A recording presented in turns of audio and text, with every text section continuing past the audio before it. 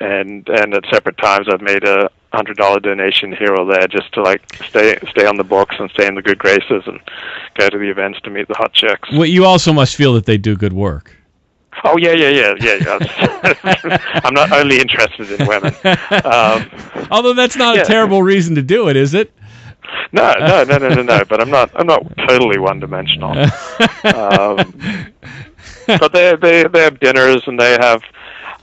It's quite something. It's a very effective fundraising scheme. So they get you all in a room, and then you each have to say how much you're going to give, and so it's very competitive. And it's also very cult-like, isn't it? I'm sorry? It's very cult-like, isn't it? It's very effective. Yeah, I guess it could be cult-like, and so to really be involved in the Federation, you have to give thousands of dollars a year. So I've never been that involved. The Jewish Federation? I dated someone who was heavily involved, and she was in the leadership circle for my age bracket, the 20 to 40-year-old age bracket, and she was in that.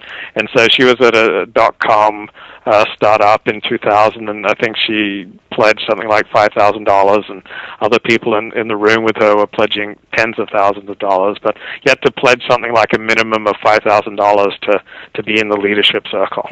Does the Jewish Federation publish the Jewish Journal?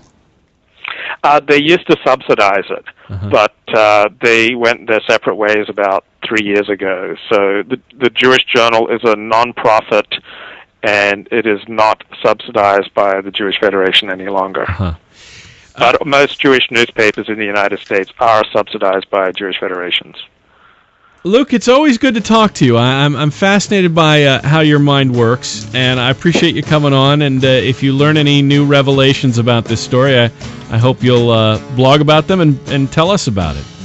Thanks, Mark. I enjoyed it. Luke Ford from lukeford.net. We'll continue. This is TalkRadio1.com. I am Marc Germain, broadcasting live every weeknight from 8 p.m. to 10 p.m.